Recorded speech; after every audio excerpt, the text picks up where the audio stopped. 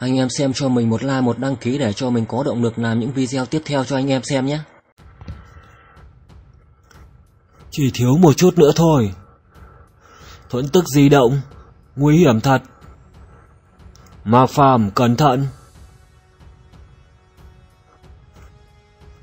Thiên diệm vẫn quyền.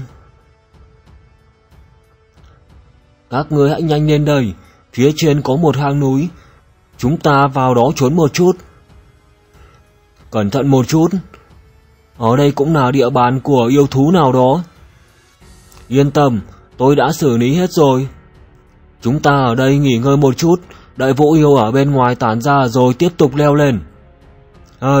Cuối cùng cũng thở phào nhẹ nhõm rồi. Bọn nó rời khỏi đây rồi, chúng ta đi thôi. Đăng quán sơn tầng. Hoàn toàn không phân biệt rõ đông tây nam bắc. Các người chắc chắn có thể tìm thấy người ở đây hay sao? Tiếp theo có thể mỗi người đi một đường rồi, không cần lo lắng, chúng tôi tự có cách định vị. Sau này gặp lại. Đây là thái độ gì vậy? Đến ngay cả một câu cảm ơn cũng không có. Bỏ đi, đừng so đo với bọn họ. Chúng ta tiếp tục đi về phía trước thôi. Có phải chắp đến Thương Mộc Phong tầng rồi đúng hay không? Mạc Phàm, cậu nhìn bên kia kìa, là cây Thiên Quán Tử Đoạn Thần. Sao có thể chứ? Sao nó có thể xuất hiện ở đây? Anh Phàm, anh nhìn cái cây kia kìa. Nó đã từng đóng rễ ở trên núi Côn Du, không biết đã ăn bao nhiêu máu tươi của người rồi. Nham Thị và Nguyệt Nga Hoàng liên thủ mới khiến cho nó bị trọng thương, vốn dĩ còn cho rằng sẽ bị khô héo, không ngờ cây Thiên Quán Tử Thần Đoạn này khoảng thời gian trước đây mới đột nhiên xuất hiện. Lực sinh mệnh của nó vô cùng ngoan cường, hơn nữa còn có thể thông qua rễ cây di chuyển khắp nơi ở trong đất.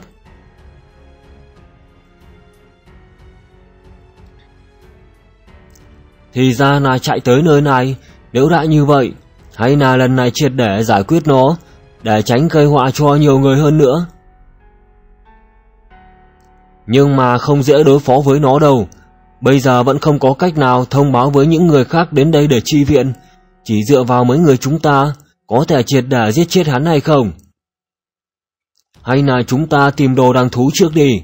Nếu như Mạc Phàm có thể mượn sức mạnh của đồ đằng thú đột phá đến siêu giai, khi về sẽ xử lý nó. Được thôi, nếu như người của đội hộ vệ tử cấm còn ở đây thì tốt rồi. Có thứ gì đó đang lại gần. Tốt quá, mấy người vẫn chưa đi xa.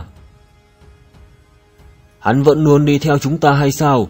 Sao anh lại ở đây?